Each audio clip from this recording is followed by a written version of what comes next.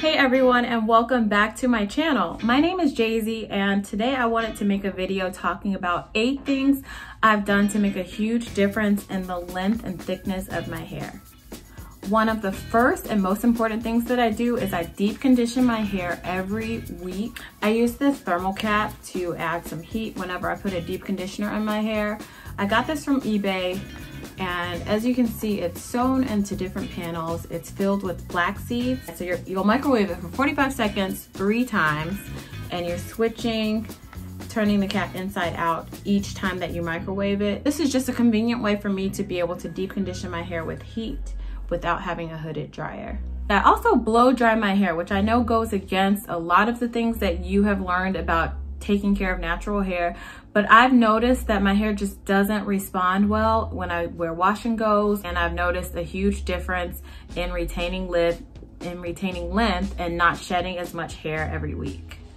The second thing that I would say has been really important for growing my hair is the vitamins that I take. So there's 3 that I want to talk about: biotin, so vitamin D, and pantothenic acid, which is probably a vitamin that's not as popular as or well known as the other 2.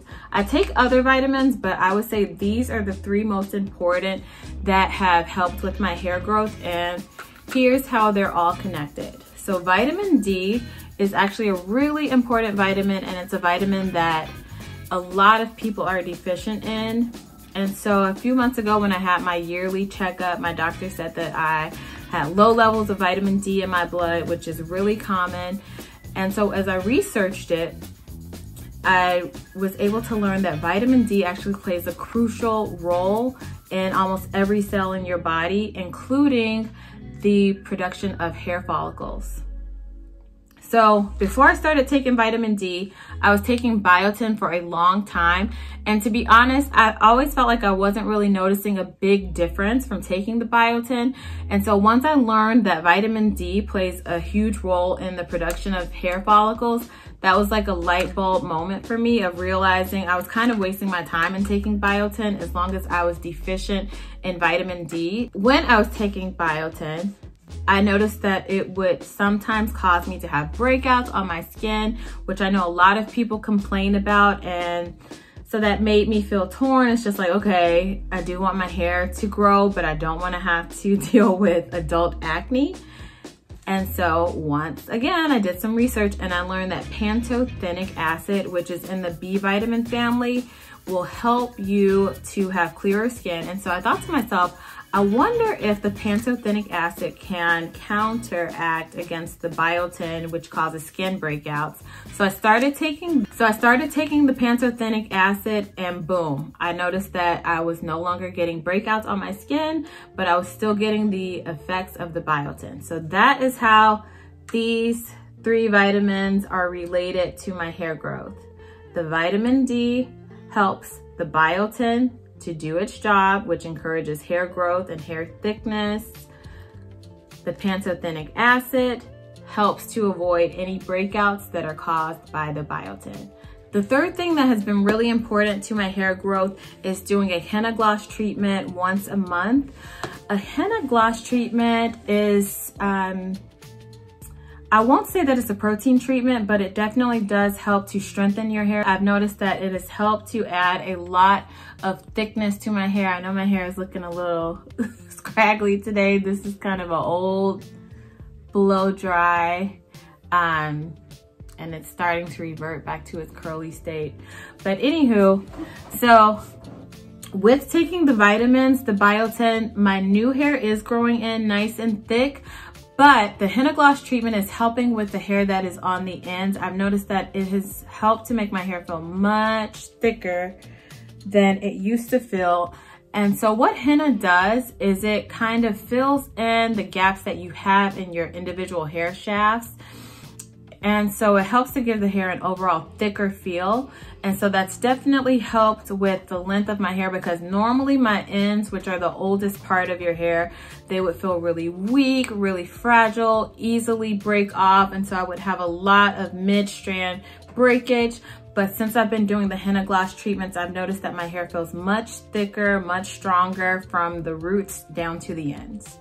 The fourth thing that I've been doing is eating cashews or some other kind of nut every day. Nuts like cashews, peanuts, walnuts, or almonds are excellent sources of omega-3 fatty acids, which helps you to have a healthy scalp and to help the health of the hair that's growing out of your scalp. The fifth thing that I've been doing to help with my hair growth is simple hairstyles. Most weeks, I just have a part either on the right side, the center, or the left side, and I just have my hair back into a simple low bun.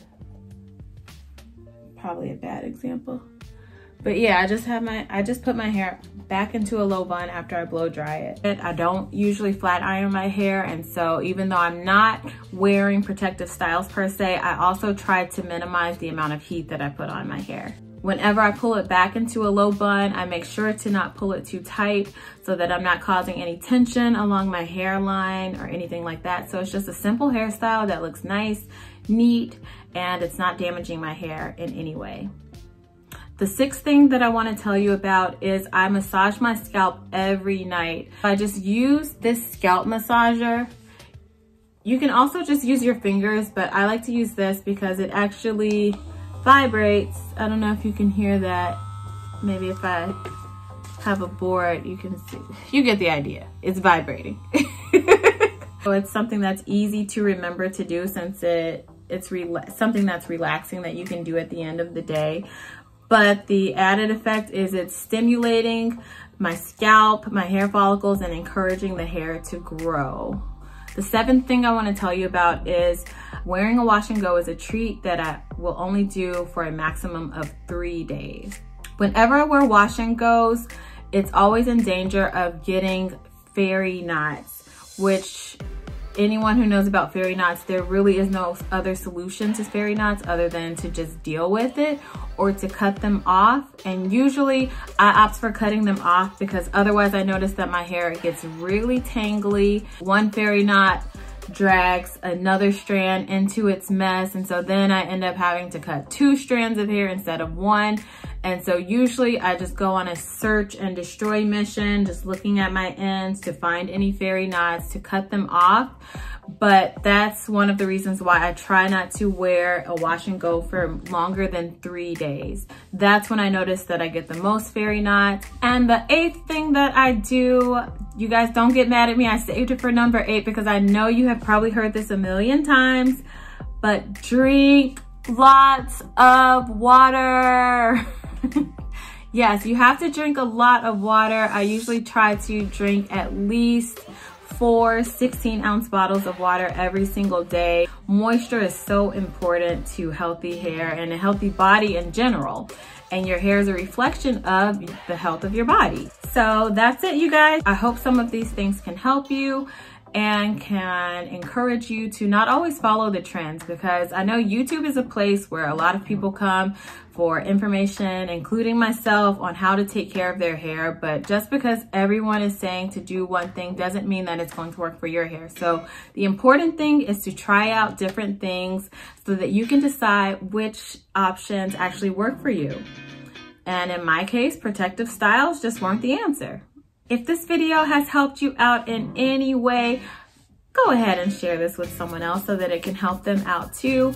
And while you're here, be sure to like this video. I would love to have you as a subscriber, and leave a comment below on which tip helped you out the most, or leave a tip for me if you think there's something that I should give a try. Until next time, bye.